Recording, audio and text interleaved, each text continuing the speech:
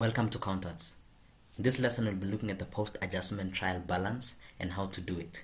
We'll be going through a thorough example which should help you understand how to go about doing the post-adjustment trial balance. So even if it's your first time looking at how to do a post-adjustment trial balance, I believe after this video, you should be able to do it yourself.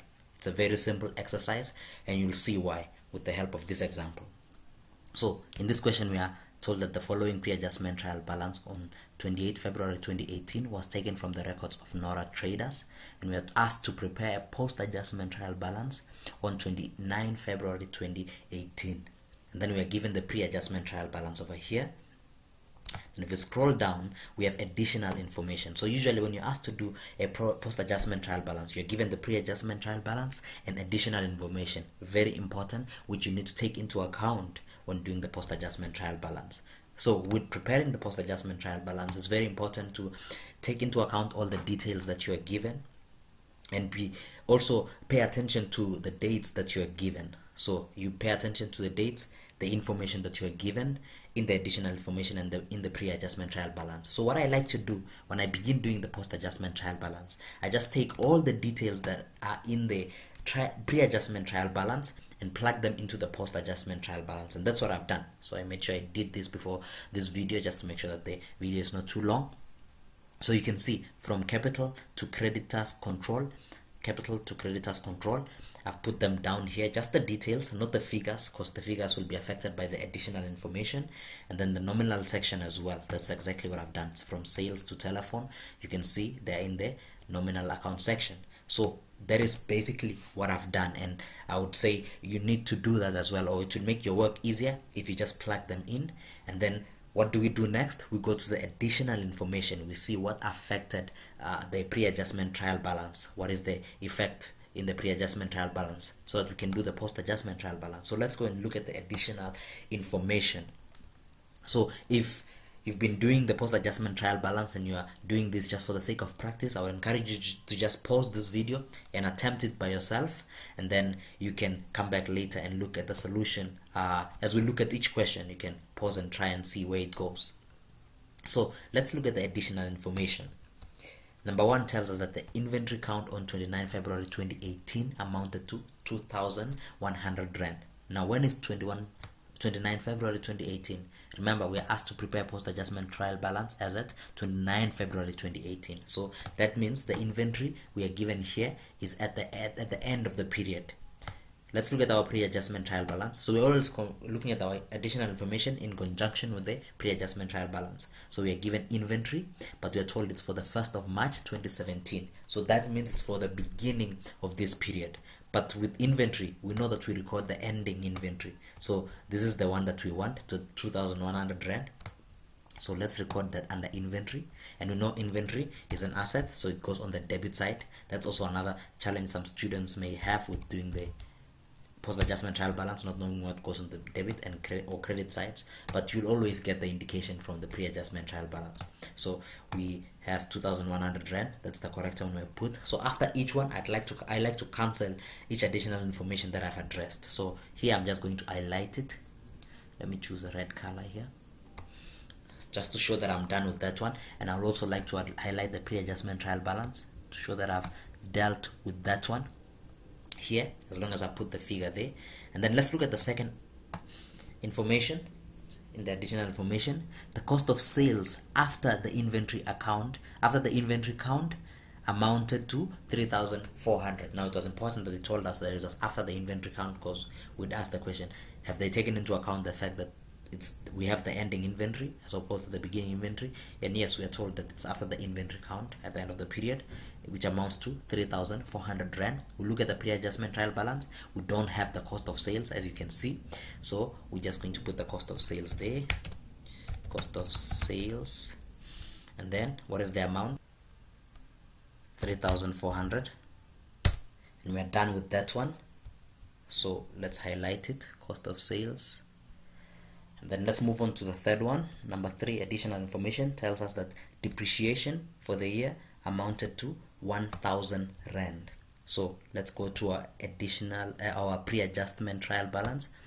we have accumulated depreciation on equipment of 6,000 rand. Now remember, accumulated depreciation is all the depreciation from the prior years, all the depreciation put together relating to a specific asset, in this case equipment. And depreciation relates to depreciation for this specific period only.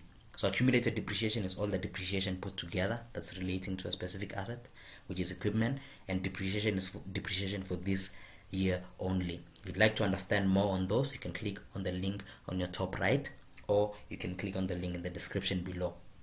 So we have accumulated depreciation of 6,000 rand plus the depreciation for this current period of 1,000 rand. So 6,000 plus 1,000 gives us 7,000 rand. We put it on our credit side because it's a contra asset account. Accumulated depreciation is a contra asset account. So we are done with that one. So let's highlight the third one, depreciation. But remember, we have only recorded the accumulated depreciation. So what we need to do is also record the depreciation for this current year because it's an expense. So we go down here and we record depreciation of 1,000 rand, which is an expense. So remember, we add it to our accumulated depreciation, which reduces the value of our equipment, and then we also record it in our income statement, which will be one of the expenses in the income statement is depreciation. So we have to put that in. Always remember when you have to take that into account. So we have also done the accumulated depreciation, so I will highlight that one. Then let's move on to the fourth one. Number 4, included as part of revenue is an amount of 500 rand which was received in advance from a customer for a future project. So what has happened here, we have received 500 rand from a customer, but we have not provided the service yet because we have received it in advance and it's for a future project. So if that is the case, we have not earned that amount yet. It does not belong to us, it still belongs to the customer. So what do we do with it? Where do we put it? It goes under income received in advance. Income received in advance. And what was the amount there? 500 rand. So we put the amount 500 rand. Remember, it's a liability because it does not belong to us yet. If you'd like to understand this specific term, income received in advance, you can click on the link on the top right of the screen or in the description below. So we've just done that one. So income received in advance. So remember what it tells us, included as part of revenue. What is revenue? Revenue is the sales that you have made. So it's included as part of sales. So let's look at our pre-adjustment trial balance. We have sales of 16,500 rand, and it includes that 500 rand which you have not earned yet. So we have to take it out from there. So let's record the sales. 16,500 minus 500 rand. We have 16,000 rand. So we have just done that one. So let's highlight that one.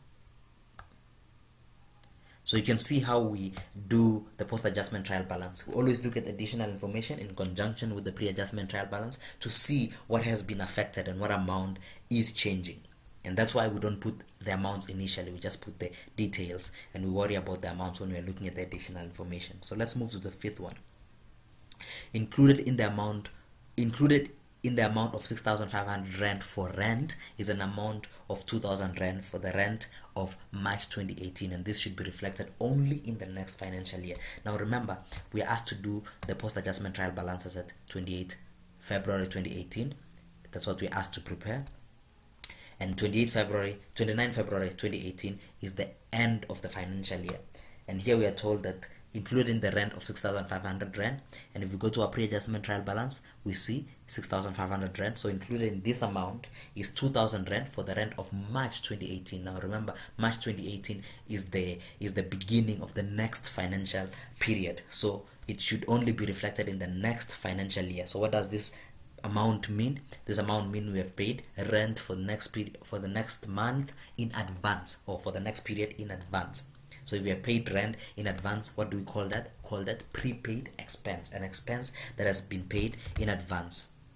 prepaid expense. We have not incurred the expense yet because it's for the next month or the next financial year, so it's still our money, it's still an asset. If you'd like to understand more on prepaid expense, I have a video specifically just for that. You can click on the link on the top right of your screen or in the description below. So we have prepaid expense, which is an asset of 2,000 rand.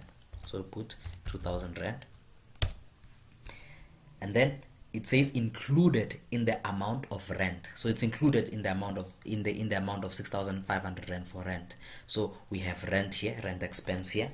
So this 6,500 rand is not all that we have incurred. We've only incurred 6,500 minus 2,000 rand, which is prepaid expense. So 6,500 minus 2,000 gives us 4,500. So we have just recorded that. So let's highlight it. Rent. Okay, let's move on to the next one, number 6. The February 2018 telephone account for 1,750 was received after 29 February 2018 and still needs to be accounted for. So what is this here? We have a telephone account which is an expense of 1,750 for February 2018, which means it's part of this period. It was received after the end of the financial year, or after 29 February 2018, and still needs to be accounted for. That means we have not paid it yet because the account was only received in the next financial year. So we have not paid the 1,750 yet, although we have incurred the expense. So we have incurred the expense, but we have not paid it yet. So what does that mean? That we still owe that amount. So let's look at the telephone. We have telephone 250 rand. So that 250 rand is not complete. We still need to quote the expense of 1,750, which we have incurred but have not paid. So telephone is an expense, goes on the debit side. So 250 rand plus the 1,750 gives us a total expense of 2,000 rand for telephone.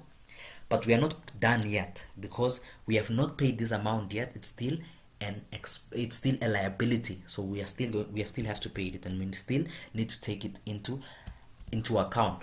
So what is this? This is accrued expense, or expense that we have incurred but have not paid it yet. So we put it under accrued expense.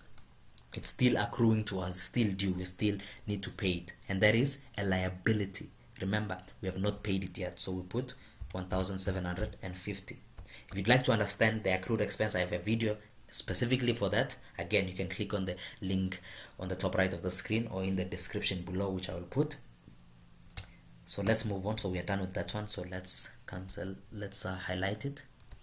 You can use a pen or a pencil to just cancel it out if you're doing it on paper. Telephone. You're done with that one. Then let's do number 7. It says the profit for the year amounts to 4,600 rand. 4,600 rand. Now I would like you to pause the video here and think about it. Where do you think this goes? Now I hope you have thought about it. Profit does not reflect in our post adjustment trial balance. So this additional information was probably there just to throw us off, and that's another thing with the post adjustment trial balance. You have to know what goes into post adjustment trial balance. Remember, profit is in our income statement but does not go into the post adjustment trial balance. What goes in the post adjustment trial balance is our income and expenses from the income statement, that is. So it does not go into a post adjustment trial balance. It was there to throw us off or to see if we understand the post adjustment trial balance. So I highlighted it. Like we are done. So we are done with our additional information. What do we do next? We go back to our pre-adjustment trial balance. We can see that the other amounts or the other details which I have not highlighted was not addressed in the additional information. What does that mean? It was not affected, or it does not change. So what we're going to do is just take the figures and plug them into our post-adjustment trial balance. So we take them from the pre-adjustment trial balance and plug them into our post-adjustment trial balance. So let's take the first one, capital 539,250. So just taking and plugging them. Drawings 3,000. So it's an expense, debit side. And then land and buildings 500,000 rand. And then equipment 30,000, sorry. And then what else? We have bank. Okay, I should be highlighting this one as I do them so that I know if we have left anything out. And then we have bank 8,500. 8,500.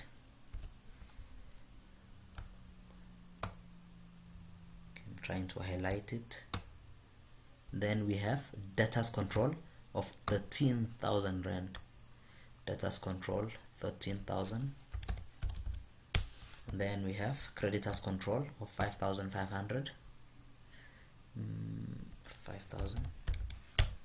So you can be cancelling out with a pencil or a pen if you're doing another example, or you're doing it in an exam paper or a test. And then advertising, we didn't do that one, it wasn't affected. So we have 500 rand. So let me just highlight it first. We have 500 rand. Now the moment of truth, which many students would struggle with, is making sure that it balances. But if we did everything correctly, it should balance. So what I'm gonna do is total up everything that we have here. So I'm gonna do sum, then just total them up, and then the next one. So the next one has to total 570. If it doesn't total, if they do not match, if they're not the same, that means you have done a mistake somewhere and you need to go back and see where you might have done the mistake. You can see it balances. So I just copied the formula from here and put it here. So you can see our post adjustment trial balance balances. That means we have done everything correctly. It will be such a coincidence that it balances and you have done something wrong. But if it balances, then you have probably done everything right. So I hope that has made sense. You can see the steps that I've taken in doing the post adjustment trial balance. First, I plug in the details that we are given on our pre-adjustment trial balance. The next thing is we go to additional information and address each one in conjunction with our pre-adjustment trial balance. And then after we are done with our additional information, we go back to our pre-adjustment trial balance and see what we have not addressed. And we know that one has not changed, so we just plug in the figures into our post adjustment trial balance, and your post adjustment trial balance should balance. So it's a very simple exercise. You just need to understand what your debits and your credits are, and also how to work these things out. Some of the challenges that students would have is with accruals. Which one have we paid in advance? Is it prepaid? Is it accrued? I have videos just specifically for that, and I've created a playlist for that, so you can click on any of the links in the description below if you do not understand them. But if this video has helped you, please consider subscribing to our channel, like our video, which really helps us, and comment below if you have any queries or anything you'd like to say, and share it if you can. Till next time, cheers.